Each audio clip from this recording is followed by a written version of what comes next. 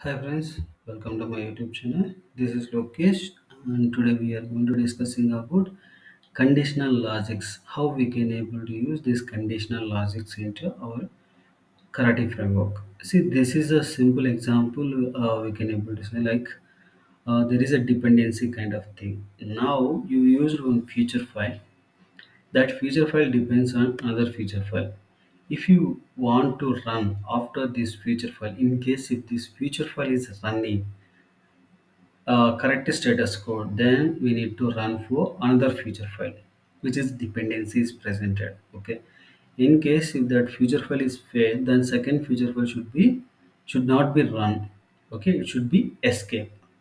Okay, this is a simple conditional logic we are going to apply, and there are multiple ways we can able to use. One is question mark, what are the future files. If you want to call a multiple future files, in case if that future file should not be call it, and if that particular future file is failed, then we can able to call it like this: single quotation and question mark, single quotation, colon, and another future file, and again colon and then future file. Like that we can able to call for n number of future files.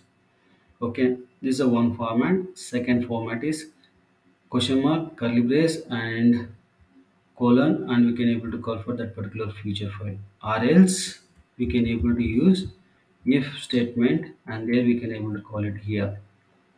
These are the multiple ways we can able to call it for conditional logics. Okay, and here I am going to explain for one single format of thing. Okay, and here I called for get method and pagination, and I provided for the same name and things, and I used here. Okay, and after that I used for some header values and providing that and verifying the status. Once it is verifying the status, I use it for if condition. If response status equal 200, then call this method and verify. In case if this method is not 200, the response status is not 200, it is something different, then it should not be run this line. Okay, and now in our case it should be a 200, it will pass out, then we are going to checking for this value.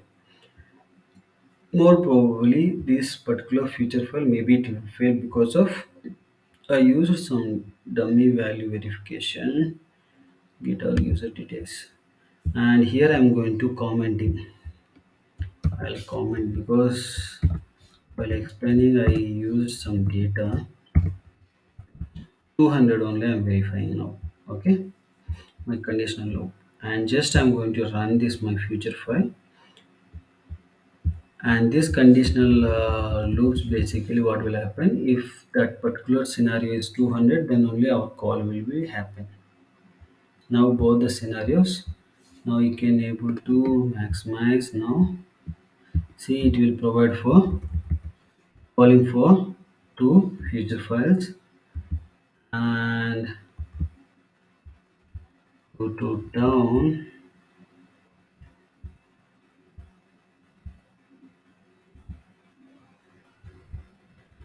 Now again another link.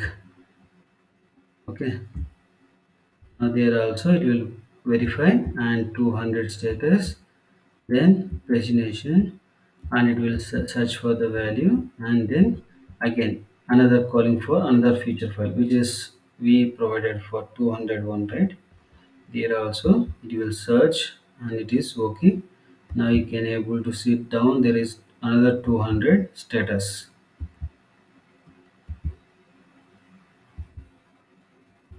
See again 200 status.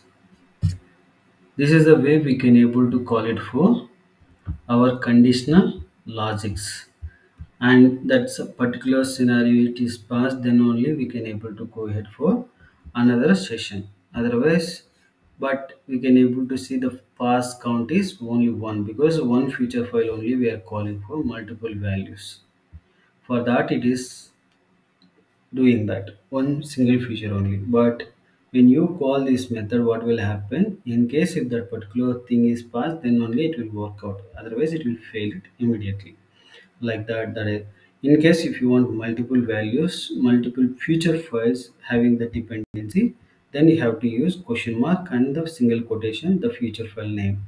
This is a format you can able to call it. Using for karate.call, you can use for this format. Then that particular future file it will call and it will in case if that status is not equal or some the data is not equal, then it will fail it. Not only status, you can able to use for file name or name of the user or email id of the user. Like that you can able to use any condition place and you can able to utilize for this particular features. Okay, this is a simple example for conditional logics. I hope you enjoyed this one. If you like this video, please like my video, please subscribe my YouTube channel. Don't forget to share your friends and colleagues. Thank you.